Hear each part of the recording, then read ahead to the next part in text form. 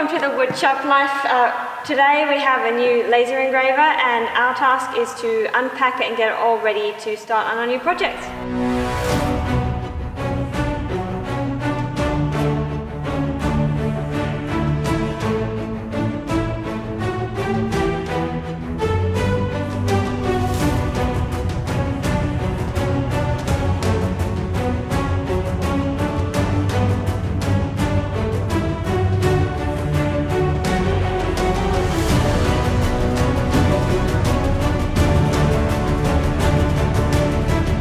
Alright, let's get some coolant in. I'm using some deionized water. We completely cleared out the local grocery store of deionized water for this and the CNC router, since they're both going to be using the same chiller. I've already put some radiator coolant in here, which is just going to help act as a corrosion inhibitor. Because the first thing we're going to have to do with this laser is swap this power cord out. It's a European one, it's got no earth on it. They use a separate earth in China, so we need to get this with a UK plug and we need to get it earthed, and we'll do that inside around here. They've got a nice little terminal block coming in which we can connect up.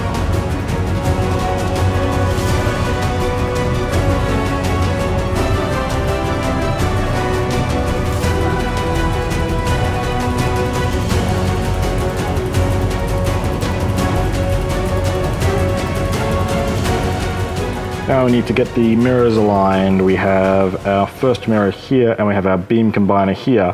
So unlike most Chinese lasers, I've opted to get a beam combiner in here, so we've got a red dot laser here rather than on the head.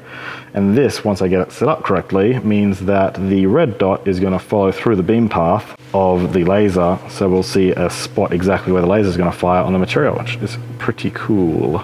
The laser path for the infrared laser is mostly aligned now. The red dot laser still needs some work. I should go back over this path and get it perfect, but for now we've got it coming into this mirror pretty well, and now we want to get it shooting down through the main lens correctly, and we'll be ready to do some cutting.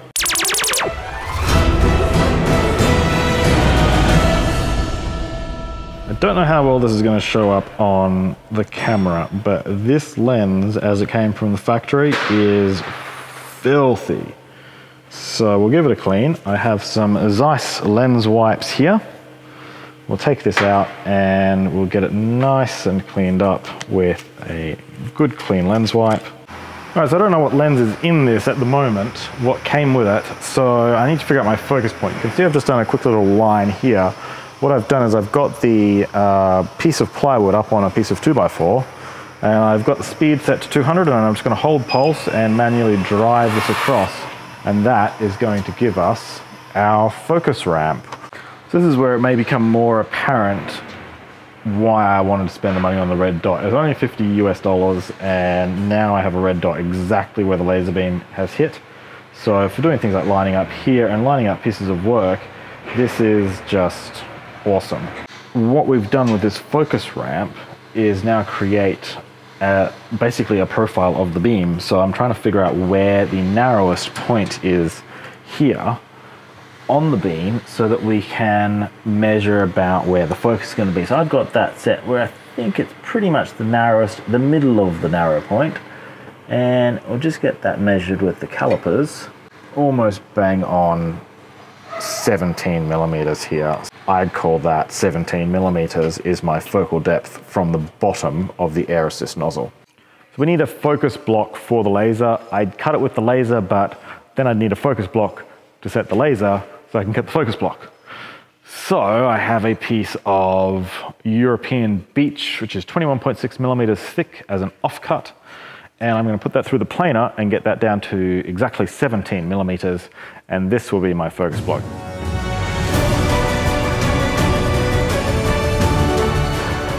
So that's now just kissing under there. So I'd say that is about where I want to be.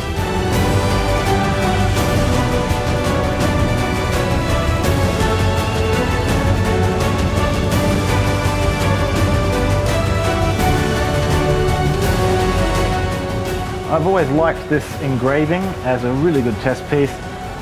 This is the first piece which we've done with this laser. So how does it look? It's not quite perfect. It is a bit out of focus, but it's a pretty good starting point. All right, well that's it for today. That's as far as we're going to get.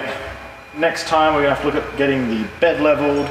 We're going to have to look at getting the fume extraction sorted. Thank you very much for watching, and would love to have you along for the journey. Please hit subscribe and click the bell for notifications. If you've got any ideas, suggestions, leave a comment. Love to have you along. Thank you very much.